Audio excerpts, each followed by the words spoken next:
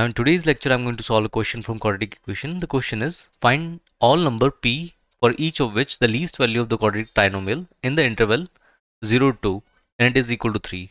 So our least value of this quadratic equation should lie between the interval 0 to 2 and the value should be equal to 3. So first thing which I observe for this quadratic equation is I think a is greater than 0. And that means clearly means it's an upward parabola.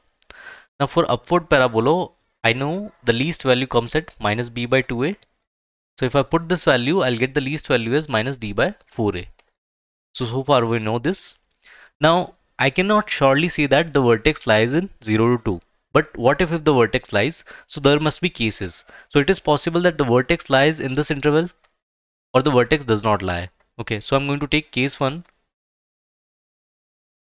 where the vertex lies in this interval.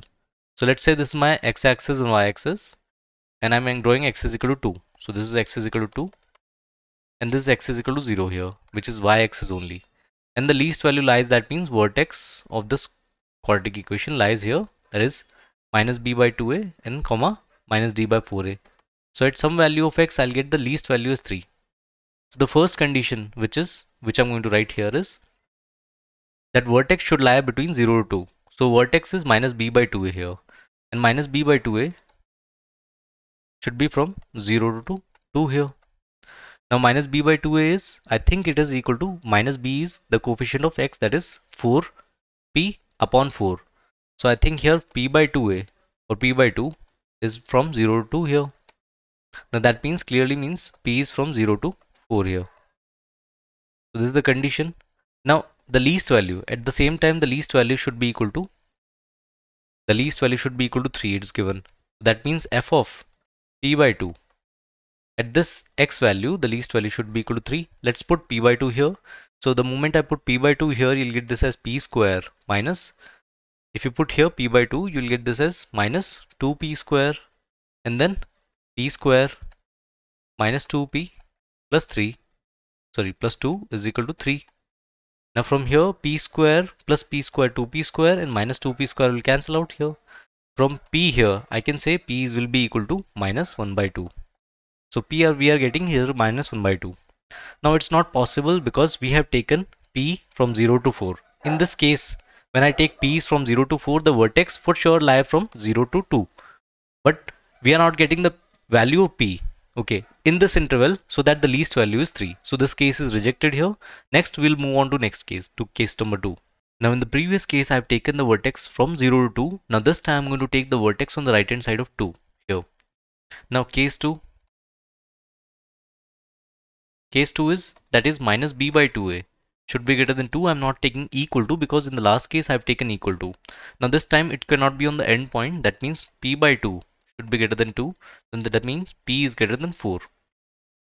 So this is the condition for which the vertex should lie on the right hand side. Now I'm going to show you how it is possible here. So let's say this is x-axis, y-axis. This is the line x is equal to 2 and this is the line x is equal to 0 here. Now this time we are having the vertex on the right hand side. And that means we'll be having, clearly the diagram will be something like this. The parabola will be something like this. So at this point we are having the vertex, okay, and the vertex clearly is on the right hand side. I have written the condition also. Let's write the condition for the least value.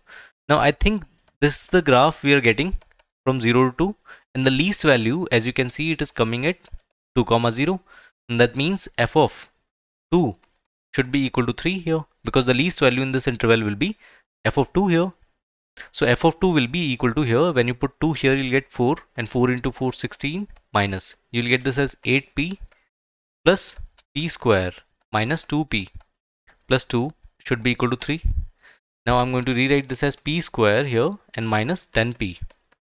Remaining is, I think here remaining is 16 and 2, that is 18, and on the other side if you take 3 it will be plus 15 here. So this is equal to 0. Now let's calculate the value of p from here.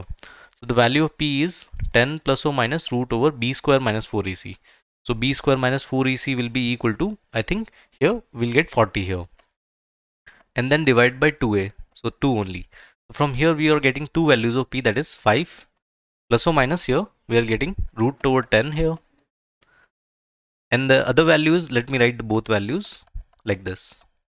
Now the value of p is 5 plus root 10 and 5 minus root 10. Now the condition for which the vertex should lie on the right hand side of 2 is should be greater than 4. So I'm going to accept the first value, that is p is equal to 5 plus root 10 because it is more than 4.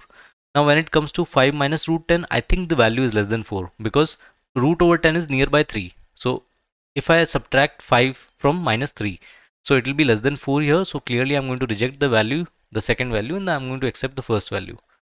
Now let's move on to the case 3. Now the case 3 is the vertex is lying on the left hand side of 0 because we already considered on the right hand side of 0. So left hand side of 0 is case 3. That means minus b by 2a. This value should be less than 0 here.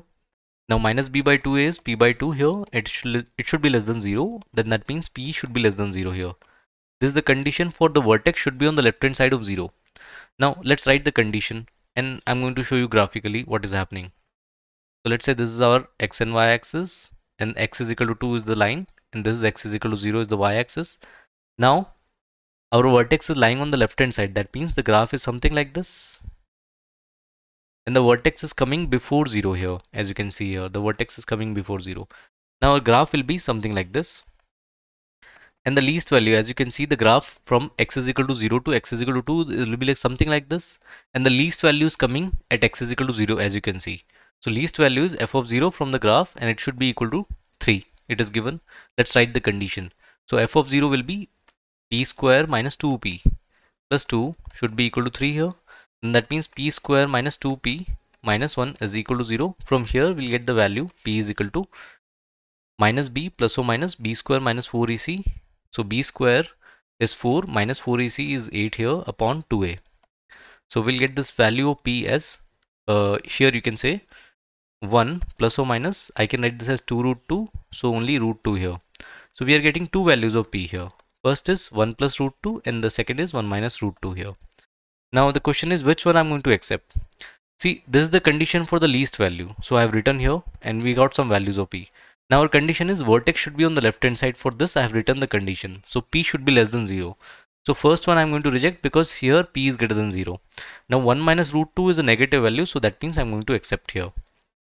And the values of p are, first is we have calculated 1 minus root 2, and the other value of p which is satisfying is 5 plus root 10, which we have calculated in case number 2. So these are the only two values for which the least value will be equal to 3 in the interval 0 to 2. So this will be our final answer, and that'll be all.